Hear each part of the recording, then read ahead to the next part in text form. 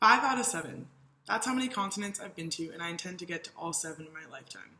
My love for travel started from a very young age because I have family all over the world in countries like Ghana, South Africa, Botswana, and in England.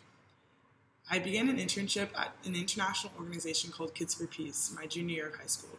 Through this organization, I was able to travel to Sydney, Australia as one of 2 representatives for the United States at the first ever World Kindness Movement Youth Council. When I returned, I brought the annual Kids for Peace Great Kindness Challenge to my high school for the first time.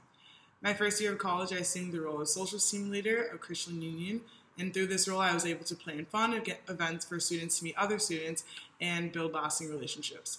I also worked with an organization called America Reads, going to local elementary schools, reading with kids and encouraging them to read more and improving their skills. At the end of my freshman year, I was selected as an emerging young leader in my class. This past summer, I spent 6 weeks in Mauritius, a tiny little island on the other side of Madagascar, working with the marketing team at African Leadership University.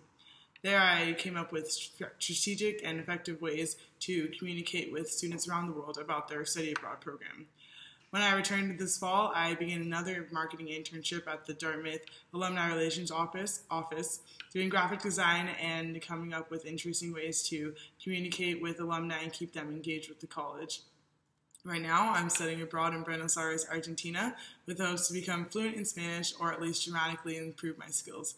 As you can see through my experiences, I love to travel and I love connecting with other people. Whether it's doing graphic design work or learning another language, I'm always going to do what I can to come up with positive and interesting ways to communicate.